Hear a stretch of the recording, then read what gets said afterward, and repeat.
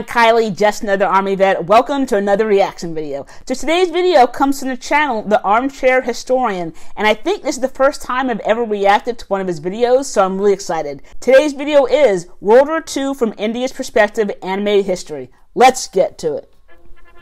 With the outbreak of war in Europe and the Far East, every corner of our empire must stand ready to answer the call of king and country. And nowhere is affection for His Britannic Majesty stronger than in the fabled lands of India.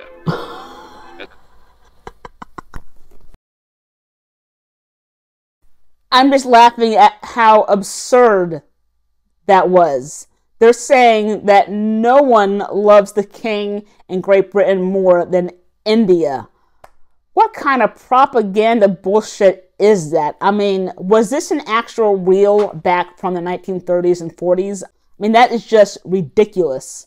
As our government's policy of Indianization takes root, the natives assume greater control over their destiny as we march together into battle against the foes of our common empire. The great breadbasket of our far-off empire happily keeps us in raw material, with enough food, cotton and rubber to keep our boys fighting forever. No sacrifice is too great for victory. Hi, I'm Griffin Johnson, the Armchair Historian. When one thinks of British participation in the Second World War, images of Tommies in their Brodie helmets slogging through the dust of Egypt or charging the beaches of Normandy spring to mind. Others may picture the maroon beret boys of the airborne descending on Pegasus Bridge, or gentlemen spies like the late Sir Christopher Lee slinking through the shadows of occupied Europe. These images all have one thing in common, however. Their protagonists are universally Anglo-Saxon. In reality, the Second World War was a clash of empires. Empires who called upon all of their people to take up arms and fight for the survival of their dominion. For the British Empire, this included over 370 million people of India, their largest colony, and the much-touted jewel in the imperial crown. In today's episode, we'll take a look at the Second World War from the perspective of the jewel rather than the head that wore it, and how this conflict realized Indian independence. During any major conflict, information can be just as valuable as bullets. The Axis powers, in particular, sunk vast amounts of resources into the science of encryption. But while the vaunted Enigma machine was eventually cracked by Allied codebreakers, our sponsor NordVPN promises to keep your data safe and anonymous while browsing the internet. With over 5,200 servers in 60 countries, NordVPN allows you to change your virtual location at the press of a button, bypassing region-locked content filters and letting you access historical videos, research papers, and documentaries anywhere at any time. A single subscription supports up to 6 devices on every major platform, from Windows to Linux, ensuring continued protection no matter what system you are operating on. Fans of the Armchair Historian can also take advantage of a unique discount by going to nordvpn.com/historyvpn to get a huge discount with a bonus gift. Try today without risk thanks to Nord's 30-day money-back guarantee. So quick FYI, but the world knows Alan Turing, a famous British cryptologist, as the one who broke the Enigma code as a part of the World War II Allied effort. And he was actually depicted by Benedict Cumberbatch in the movie The Imitation Game. Well, in reality, he just built upon the work of some Polish cryptologist, I believe, so it was not just him. The India of 1939 was a vastly different place than we know today. The British colonial government, or Raj, was a racially segregated and socially stratified body, with a white ruling class held above the native Indians. The caste system assisted in maintaining social control. Whites-only businesses were common, and Indian people were even prohibited from entering certain districts of cities in their own country. Despite these prohibitions, a kind of Indian middle class developed. Professionals who managed to work within the system to find some measure of security and prosperity. A young Gandhi belonged to this class as an up-and-coming lawyer. Was Bose, or Bose, was he also part of that class? However, the vast majority of Indians were, to put it mildly, dissatisfied with the system. Perhaps sensing the rising tide of anti-colonial sentiment, the Raj began a policy of Indianization in the 1920s and 30s, which saw more and more native Indians placed in government and military positions. Of particular note was the introduction of Indian officers to the local military forces, which until this point had been under exclusively white command. So an example of that would be Sam Manekshaw, who went on to become the Field Marshal of the Indian Armed Forces. He was actually the first Indian officer, I think, of a Gorkha regiment in World War II. These native officers were often placed in charge of all Indian units. While on their face, these reforms were billed as steps towards self-rule and Indian success, the reality was that they were token concessions to silence nationalist rumblings, a way for the British to simultaneously mollify their critics and maintain control. Britannia rules the Indians as they rule the waves. This was, to the Raja's mind, a fact. The Second World War would put this fact to the test. The fall of Poland in 1939 brought the infamous Sitzkrieg and 8 months of little change to the subcontinent. This gave the people of India time to reflect, time to begin seeing the war in Europe as a far-off matter, a news item that wouldn't touch their homeland. There was a draft. Like the United States, India was thousands of miles from Europe, protected by sea and desert, mountain and plain.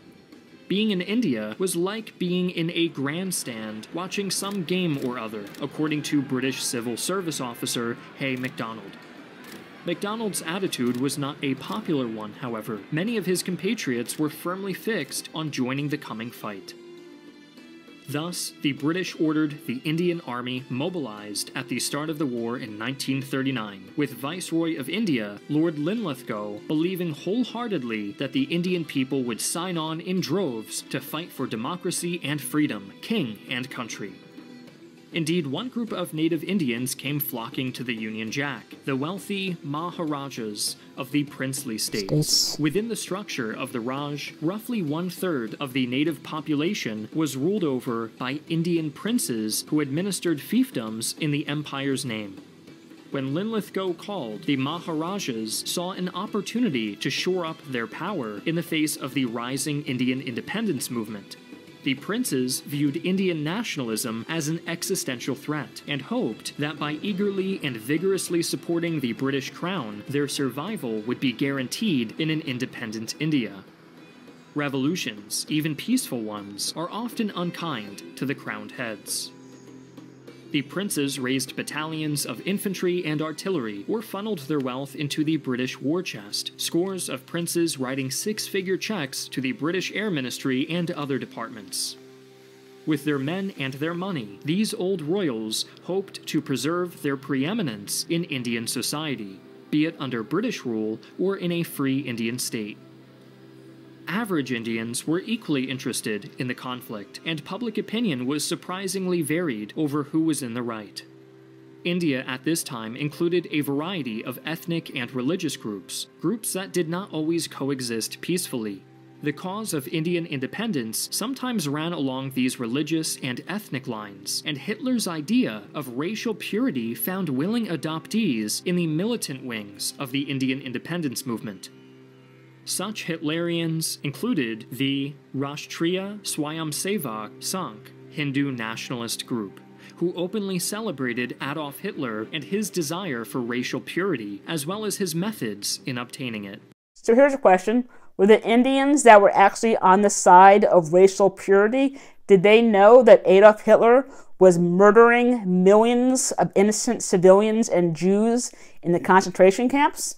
But I know that became headline news when they were all being liberated in 1945, but did the world know the full scope of those atrocities before that? Meanwhile, those Indians who favored the Allies found themselves increasingly frustrated with the British, who should have been their compatriots. While Indian politicians were anxious to defend their homes and promote their people's prosperity, the British showed interest in India solely as a well of manpower from which to draw colonial troops. and a source of raw materials, supplies, and food. Hopes of a new cooperation came in 1940 when the British and Indian governments reached an astonishing agreement. London would pay for the entirety of India's war expenses and flood the colony with investment. The British would foot the bill for recruitment and transport of Indian soldiers and bankroll sweeping infrastructure improvements. But London's generosity proved hollow. The British paid their debts with sterling credits, essentially government IOUs that forced India to front the actual money, devastating the Indian economy. No surprise there. When the British government enacted the Defense of India Act, granting government officials unlimited power to crack down on any sentiment, speech, or action they considered disloyal, the imperial government's priorities were spelled out. Focus on the war and keep India under political and economic control.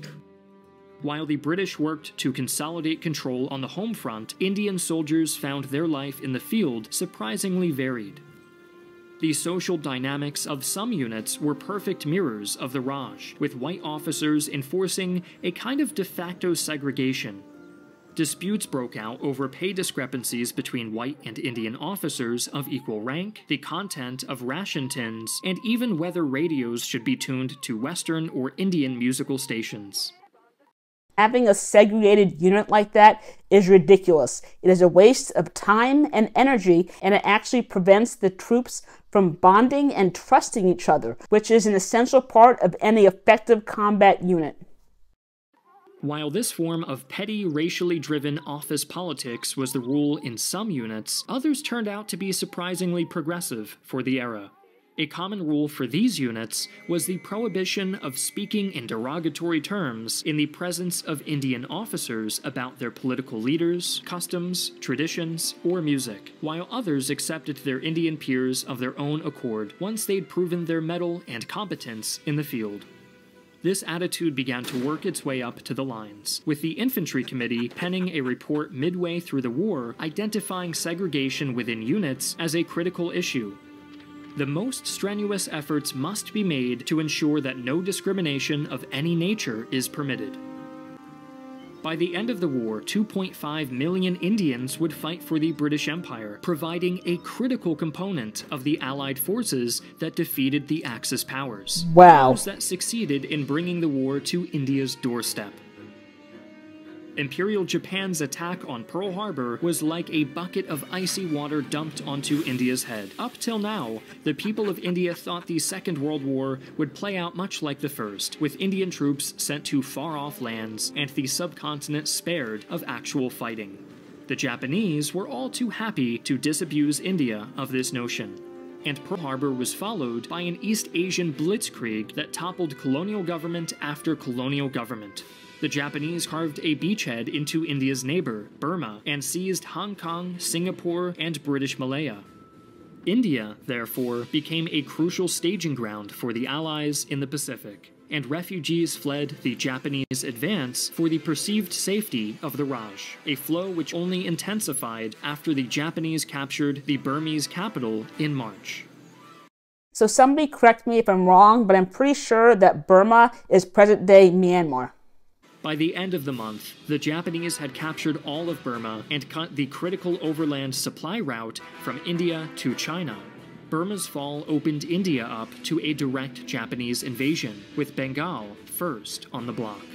Panic swept through this province. In this desperate hour, as their imperial subjects were racked with fear, the British Raj stepped in to restore calm by enacting a scorched earth policy that devastated the civilian population. Food stockpiles were seized by government forces, bridges were destroyed, civilian watercraft confiscated or sunk, waterways sabotaged. If the Japanese invaded Bengal, they would inherit a ruin. However, the Japanese had reached the end of their supply lines in Burma and were unable to advance in India, so they bombed it. As British soldiers sacked what they should have been defending and Japanese ordnance fell from the sky, the people of Bengal found themselves straddling a tightrope over the bottomless chasm of starvation. Fishermen had no craft with which to ply their trade. Farmers had no crops nor way to get them to market if they did. In 1942, the ravening claws of hunger would snare India in their clutches. The Bengal famine had begun. The famine was a tragedy within a tragedy, an epidemic of hunger and disease that saw between 2 to 3 million people die. While the dominant narrative for some time has been that extreme weather was a leading cause of the tragedy, more modern research seems to indicate British policies in India as the chief cause of the famine. Indian-American scientist and journalist Madhushree Mukherjee posits that over-exploitation of Indian resources by British leadership directly caused the famine, with London continuing to pull tons of rice from India even as leaders of the Raj begged for emergency food aid. So essentially, Churchill and Britain wanted to have a stockpile of reserve food for the fighting British troops, so they took all the food from Bengal, and that's what caused this horrible famine. When Churchill learned of this famine, his callous response was, well, hasn't Gandhi died yet? And this is just one of the many reasons why many Indians consider Churchill to be just as bad or worse than Hitler. Hordes of refugees from Burma poured into India, increasing demand for what food was available. Fungus devastated rice crops, severely limiting edible produce. British industrialists and landowners intervened, engaging in profiteering during the crisis. Freak weather devastated farmland and wiped out villages. And lastly, though not exhaustively, the Raj made great efforts to keep the famine out of the press, which prevented the possibility of international aid that could have saved lives. What is beyond debate is the devastating impact the famine had on the people of Bengal. The British inquiry into the famine noted a breakdown of family units as husbands deserted wives and wives' husbands. Elderly dependents were left behind in villages. Babies and young children were sometimes abandoned. Historian Dr. Janam Mukherjee describes the hellscape that Bengal became. Corpses lay scattered over several thousand square miles of devastated land. 7,400 villages were partly or wholly destroyed by the storm. Cholera, dysentery, and other waterborne diseases flourished. As the Japanese postured and people starved in the streets, social pressures began to mount. Politics in India did not stop with the declaration of war, and Indian nationalism only intensified as British administrators fumbled and fumbled again. The discussion was dominated by Mahatma Gandhi's Indian National Congress, drawn from the Hindu majority of Indians, and Muhammad Ali Jinnah's Muslim League, who feared becoming second-class citizens in an independent India. As time wore on, the INC began to emphasize Hinduism as a critical component to Indian society, leading to the Muslim League's Lahore Resolution, calling for separate Muslim and Hindu states. So this was a foreshadowing of the 1947 partition of India once India got her independence. India was divided into 3 different countries. India was for the actual Hindus, and East and West Pakistan were for Muslims. East Pakistan today is actually called Bangladesh, and that was because of the 1971 Indo-Pak War. This marked the effective end of cooperation between the two, and Indian nationalists were driven into the arms of militant extremist leaders. These included pro-Axis forces, such as the Indian National Army, led by Subhas Chandra Bose. Bose grew the INA to 43,000 members at its peak, rallying the disaffected Indians with his promise, "Give me blood and I will give you freedom." The INA would go on to fight in Burma against the British, collaborating with the Japanese until the war's end. Other Indians chose less drastic methods of expressing their displeasure with the British. As numbers of British and American troops in India swelled, cultural clashes and outright crime ensued. American troops began slaughtering cattle, held sacred in Hinduism, while allegations of sexual assault scandalized the Indian population. Gandhi and the INC responded by issuing the Quit India Resolution in August of 1942, a largely symbolic call for India to cease cooperation with the British until they guaranteed independence. Is that the same as Gandhi's non-cooperation movement, or is that something different? The British responded by arresting Gandhi and many INC leaders, who they would hold for 3 years.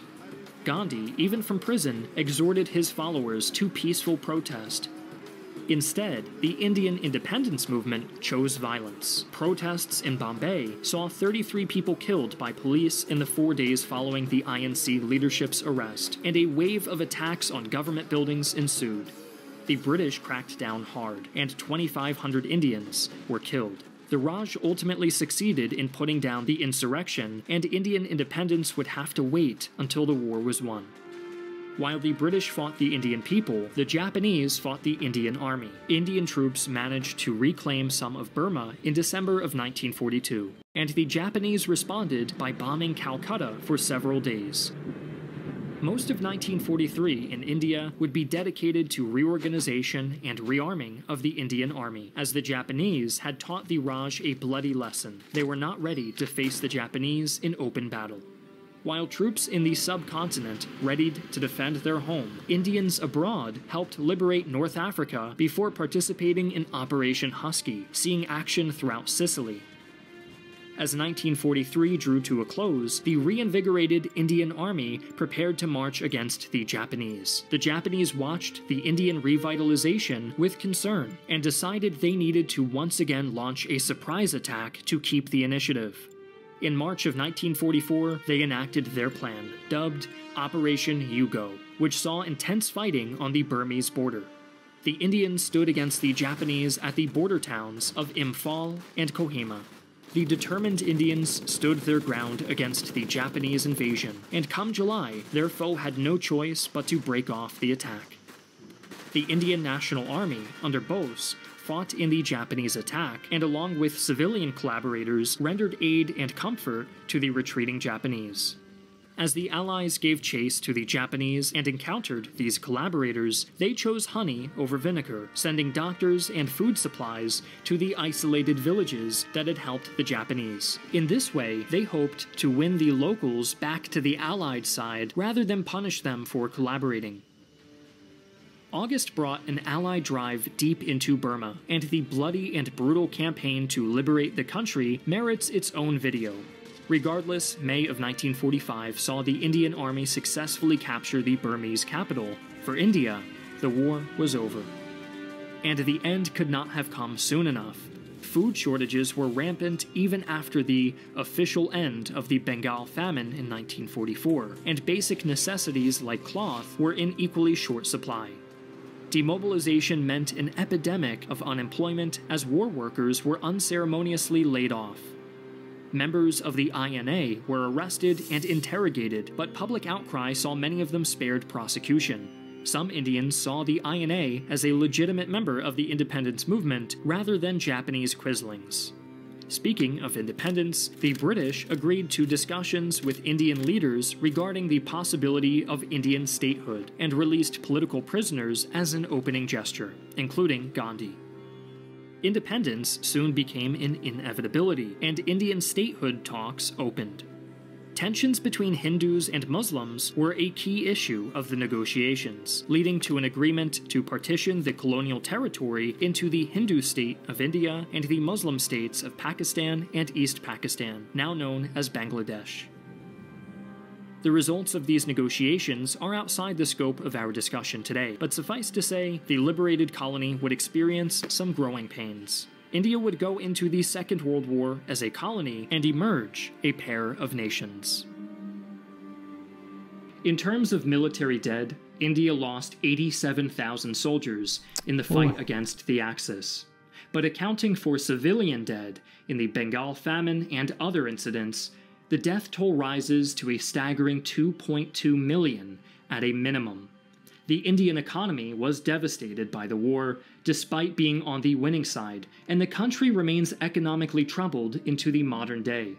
Nevertheless, India was able to throw off the shackles of colonialism, kicking off a wave of decolonization in the aftermath of the Second World War. India remains economically unstable, or whatever he just said. I thought India was doing pretty well. I mean, didn't some report or something just come out a while ago saying that India's economy is even better than Great Britain's? I'm not really sure. If someone wants to clarify that in the comments, I would appreciate it. It is no hyperbole to say that Indian troops and materiel were a substantial contribution to the total Allied war effort, a contribution paid for in the spilled blood and empty stomachs of those living on the subcontinent. So that was a really good video. I mean, that was very impressive. I thought the animation was great, and it was obviously very well researched. I'm definitely going to have to go check out more videos by the Armchair Historian. So can somebody clarify something for me, please? But was Bose and his troops actually fighting with the Japanese in Burma against the British Raj and the Indian troops? Anyway, if you got any value from this video, I appreciate a like and a sub. If you do want to watch another video on the Indian military, here's one right here. Thanks for watching.